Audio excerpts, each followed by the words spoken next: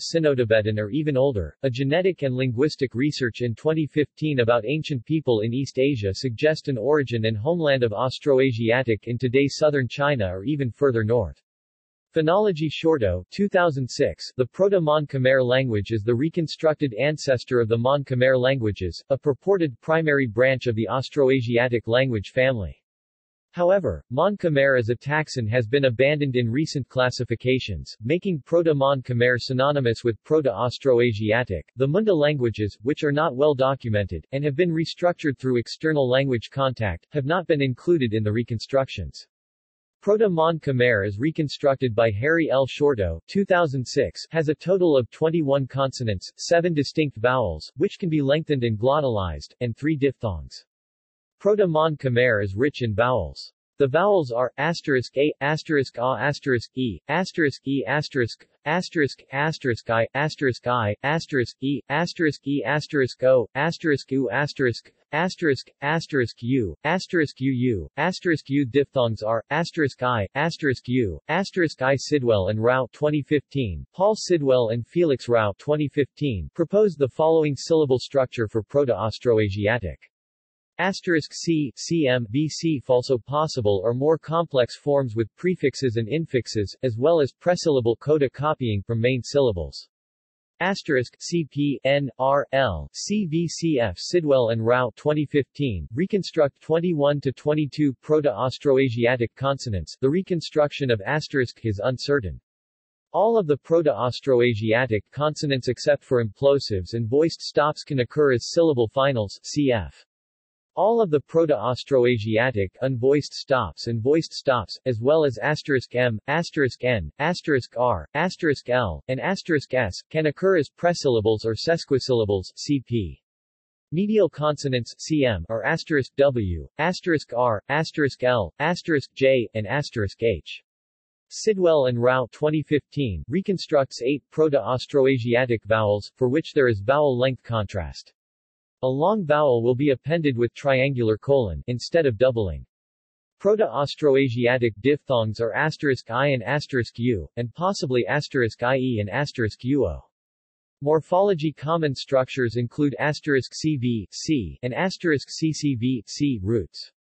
Asterisk CVC roots can also be affixed either via prefixes or infixes, as in asterisk CCVC or asterisk CCVC, Shorto 2006.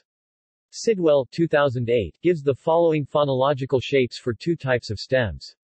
Monosyllabic, C, R, B, B, C. Sesquisyllabic, CCV, B, C. Note, R is one of the optional medial consonants, R, L, J, W, H. Sidwell 2008 considers the 2 most morphologically conservative Mon-Khmer branches to be Khmuic and Aslian. On the other hand, Vietnamese morphology is far more similar to that of Chinese and the Thai languages and has lost many morphological features found in Proto-Mon-Khmer. The following Proto-Mon-Khmer affixes, which are still tentative, have been reconstructed by Paul Sidwell, Sidwell 2008-257-263.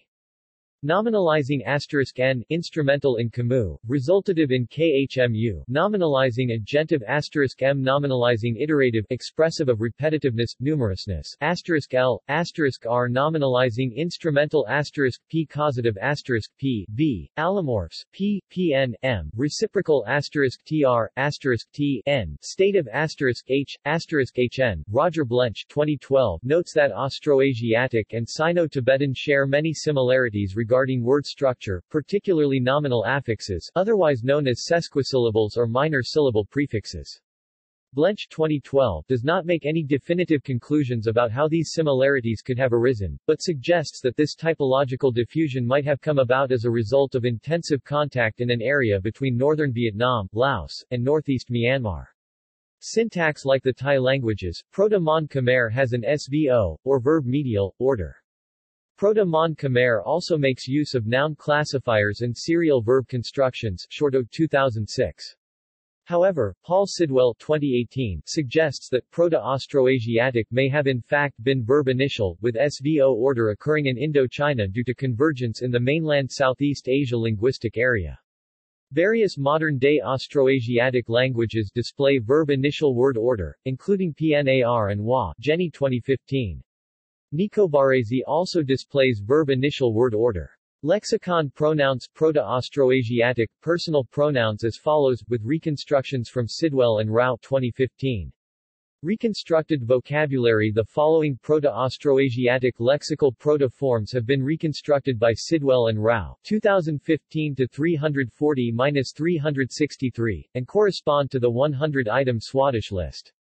Branch reconstructions. Austroasiatic branch-level reconstructions include Proto-Munda, Sidwell and Rao 2015, list Proto-Kazakh, Paul Sidwell 2012, list Proto-Palaungic, Paul Sidwell 2010, list Proto-Kamuk, Paul Sidwell 2013, list Proto-Peconic, Andrew Shu 2016, list Proto-Vietic, Michel Furlis 2007, Proto-Katuic, Paul Sidwell 2005, list Proto-Bonaric, Paul Sidwell 2011, list Proto-Khmeric, Sidwell and Rao 2015, based on Furlis 1992, list Proto-Peric, Sidwell and Rao 2015, Robert Headley 1985, list Proto-Monic, Gerard Diffloth 1984, list Proto-Oslian, Timothy Phillips 2012, list Proto-Nicobarese, Paul Sidwell 2017, list Origin and Dispersal. Paul Sidwell 2018 considers the Austroasiatic language family to have rapidly diversified around 4,000 years BP during the arrival of rice agriculture in Indochina, but notes that the origin of Proto-Austroasiatic itself is older than that date.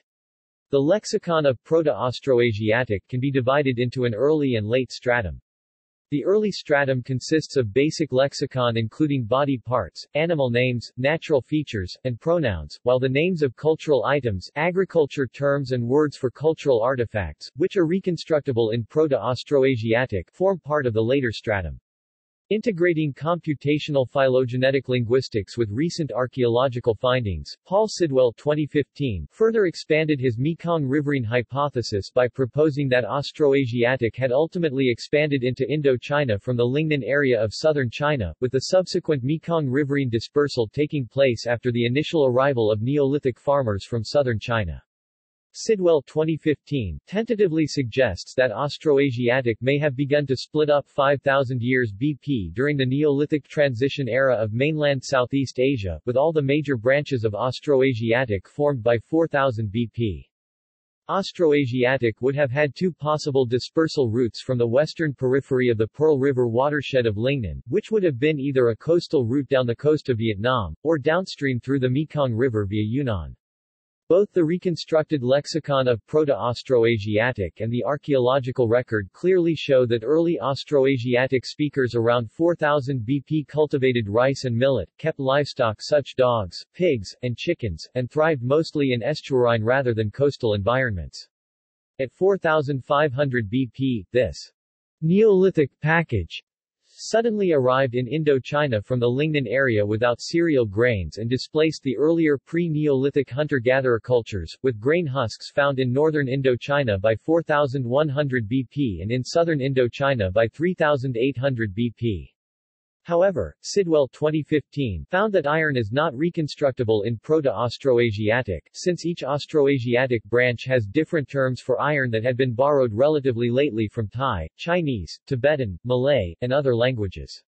During the Iron Age about 2500 BP, relatively young Austroasiatic branches in Indochina such as Vietic, Katuic, Perik, and Khmer were formed, while the more internally diverse Bonaric branch dating to about 3000 BP underwent more extensive internal diversification. By the Iron Age, all of the Austroasiatic branches were more or less in their present-day locations, with most of the diversification within Austroasiatic taking place during the Iron Age. Roger Blench 2017 suggests that vocabulary related to aquatic subsistence strategies, such as boats, waterways, river fauna, and fish capture techniques, can be reconstructed for Proto-Austroasiatic. Blench 2017 finds widespread Austroasiatic roots for river, valley, boat, fish, catfish sp, eel, prawn, shrimp, Central Austroasiatic, crab, tortoise, turtle, otter, crocodile, heron, fishing bird, and fish trap. Archaeological evidence for the presence of agriculture in northern Indochina, northern Vietnam, Laos, and other nearby areas dates back to only about 4000 years BP 2000 BC, with agriculture ultimately being introduced from further up to the north in the Yangtze Valley where it has been dated to 6000 BP. Hence, this points to a relatively late riverine dispersal of Austroasiatic as compared to Sino-Tibetan, whose speakers had a distinct non-riverine culture. In addition to living an aquatic-based lifestyle, early Austroasiatic speakers would have also had access to livestock, crops, and newer types of watercraft. As early Austroasiatic speakers dispersed rapidly via waterways, they would have encountered speakers of older language families who were already settled in the area, such as Sino-Tibetan. References. Shorto, Harry L. Sidwell, Paul, Doug Cooper and Christian Bauer, eds. 2006. A Mon Khmer Comparative Dictionary. Canberra, Australian National University. Pacific Linguistics. ISBN 0-85883-570-3. Sidwell, Paul, 2008. Issues in the Morphological Reconstruction of Proto-Mon Khmer. In Bowern, Claire, et al., eds. Morphology and Language History, in honor of Harold Koch. Philadelphia, John Benjamins. Mon-Khmer.com, lectures by Paul Sidwell. External links. Mon Khmer languages at Sealing. Mon Khmer.com, lectures by Paul Sidwell. Mon Khmer languages at Ethnologue. Classifications of Mon Khmer languages.